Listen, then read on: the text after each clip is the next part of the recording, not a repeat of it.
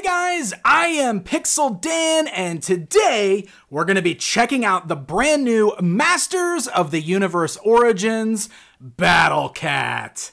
That is right, my friends. That is one thing that Origins is really doing a great job with right out the gate, is we're not just getting action figures, but we're getting beasts and vehicles, which, as I said in my review of the Sky Sled, I think that is very important, because all of the big creatures and the vehicles and the play sets are all very important components of the original Masters of the Universe toy line, in my opinion. And of course, Battle Cat is our main hero's sidekick, so we gotta have him, and it's really awesome that we're getting him right away in the first wave. And I gotta say, man, I am loving the packaging that Mattel is doing with these figures. Much like we saw with the Sky Sled, Mattel is mimicking the style of the vintage Battle Cat packaging here, and it is so awesome. We've got this beautiful window box that fully showcases the Battle Cat action figure within, but then we've got this great little top flap on the top that features some brand new original artwork, which is absolutely gorgeous and is definitely paying homage to that original Battle Cat artwork, complete with the helmet kind of sitting on the rock next to an unmasked Battle Cat. It is so very cool. I love it. And I love looking at all the little details in the background of this artwork as well. You can see Castle Grayskull in the background here, and up on the tower at the laser is totally some unnamed dwarf-looking character. It's amazing. I love it. And then over here, you can see kind of like a slew of what's probably some villains. That guy in the front absolutely looks like he's straight out of the Fuerza T toy line. That has got to be a reference right there. I love it. But some really cool stuff going on with this box here. Let's go ahead and rotate this around to the backside. So you can see that on the top, it also features some beautiful full-color artwork of He-Man on Battle Cat doing battle against Skeletor. I love like kind of the embossed, glossy nature of the characters that's on this artwork. It really makes it kind of shine and stand out. It is so beautiful. And then down below that, we've got the cross-sell as well as our action feature call-out. Again, a reference to the vintage packaging, but of course, the only real action feature with Battle Cat is the removable armor and the articulation points. Now, one thing I think is interesting I need to point out is that the box I have here is definitely the international release. You can see that there is a lot of different languages on the back of the box, and even the little burst call out on the front that usually just states modern posing retro play is trilingual. I don't know if that means all of them are going to be this way or if this just happens to be the version that I got from Walmart's website, because like a lot of the other Masters of the Universe Origins figures so far, this came from Walmart.com as it's been kind of popping in and out of stock. Luckily, the box is in really good shape for this one, but it is interesting that I got a multilingual box. So, amazing packaging aside, let's go ahead and get this opened up so we can get a closer look at our brand new Battle Cat. Alright, so we've got Battle Cat outside of the box. Let's go ahead and start with the tape measure. So you can see from the front of his nose to the, the area where his tail is about 9 inches long.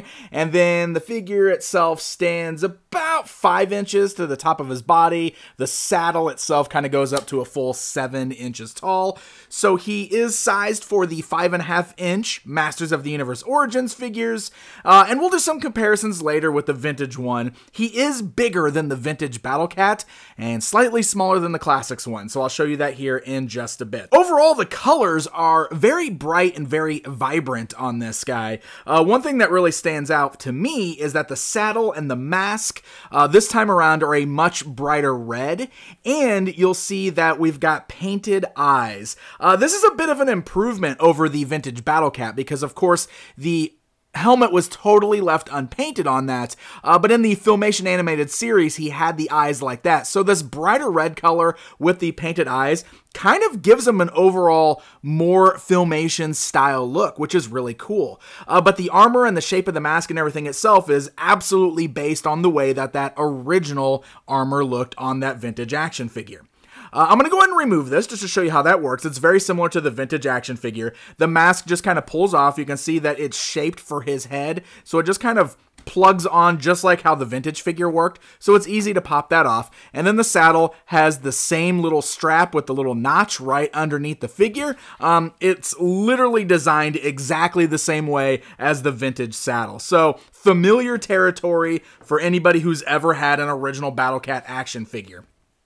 So this, of course, reveals our Battle Cat without the armor, which I guess you could call Cringer, but of course in the original toy line before the Filmation cartoon, he was just Battle Cat without the helmet on, so it could go really either way, but of course he's quite ferocious looking for being Cringer. It's really interesting to note that the way they painted the eyes on this is just with two little black dots. The eyeballs themselves are the same green plastic as the rest, so there's a lot less paint deco here. So I don't know, I found it interesting that we got some better paint on the helmet, but not on the eyes underneath, because even on the vintage Battle Cat, he had like the little white dots inside the black eyes, so a little less paint there.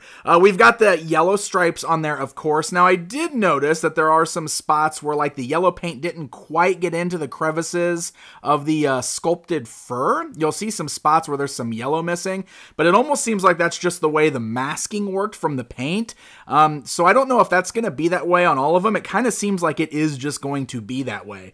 He's got some big old bright white teeth. The inside of his mouth is all red there, which actually that's kind of cool, like the red going around the mouth, because that's kind of a nice nod to some of the earlier versions of the vintage Battle Cat. But however, no stripes on the tail, just got a solid green tail. So the figure itself is actually kind of hollow in the torso itself. I don't know if you can hear that, but I was surprised how lightweight he is. He actually feels a lot like the vintage Battle Cat, but he does have a little bit more weight, of course, because the legs are jointed, so they are a bit more of a solid plastic than the body itself, but the body is kind of like that same hollow plastic, just like on the vintage action figure. And we do have some more articulation here. If you guys remember, of course, the vintage Battle Cat was just in a set kind of battle-ready pose. There was no articulation whatsoever. So this time around, we've got articulation at the neck, so check that out. I really like that. You can move the neck up and down, and then the head itself is individually articulated. Look at that. So you can turn the head side to side. You can move the neck up and down. So that's a pretty great range of movement there with the head. Plus, as you probably saw already, the mouth can open and close. You got that hinged jaw, which is really cool. The tail is on a hinge joint there, so it can swivel around as well as move up and down. And then we come to the legs. So the legs can move forwards and backwards, just like that. You can see the joints are actually kind of nice and tight too. Of course, that's going to break up the lines a little bit, but there's not a whole lot you can do about that. You know, you're going to move the legs forwards and backwards. They don't go outwards or inwards. They don't move that way. It's just forwards and backwards. You've got knee joints that allow swivels and bends at the knees on both the front legs and the back legs. But this is a part that I'm a little bummed out by. There is no articulation in the ankles. So on one hand, that means he's got a nice solid stance, right? You don't have to worry about the ankles being loose or folding or anything like that, so he stands up. The downside to this is that it does limit the posability options with Battle Cats, because he's got articulated knees, but that doesn't really do any good because his feet have to always be flat. So if we're bending his knees, I mean, there's just not a lot of poses you can get. You'll notice, like, even if I want to get like a bent-legged pose on the front, like this right here is as far back as the shoulder joint goes. So like I can't even get like the legs bent that much. You can't really pull off the like creeping pose or like the battle stance of the vintage Battle Cat. You almost have to pose him with his legs kind of standing straight up and down. There's really not a lot of variance there. So that is certainly one criticism that I have on this. I love the added articulation, but the lack of ankles almost makes the knee joints kind of pointless because there's not a whole lot of ways you can pose them around. Now, of course, if we're talking about kids playing with it, I mean, that's great that they'll be able to do things like get some pounces and stuff like that by bending the knees and everything. But if we're talking strictly from posing him on your shelf, like from a collector's standpoint, you're just not going to be able to get a lot of poses out of his legs because his feet are always stuck in this one pose right here. Okay, so I got the armor back on Battle Cat. We have to bring in He-Man. We got to see our pair side by side here. And I will say that this version of Battle Cat stands really tall next to this He-Man. And I think part of that is just because of the legs, like I was just talking about, where he's basically standing straight up, but it makes him look like a really, really huge cat. But you can get He-Man sitting on his saddle, which does look fantastic. He-Man sits on there very nicely, and it just looks really, really cool. And again, I gotta point out how great I think it is that we're getting Battle Cat right out the gate in Wave 1, right there with He-Man, because these two go hand in hand, in my opinion. It's so great getting them together in that first assortment. All right, guys, it's comparison time. I'm going to go ahead and start with the Masters of the Universe Classics Battle Cat here, and I'm going to show him in several different poses, armor on and armor off, just so you can really see what's going on here with the new figure.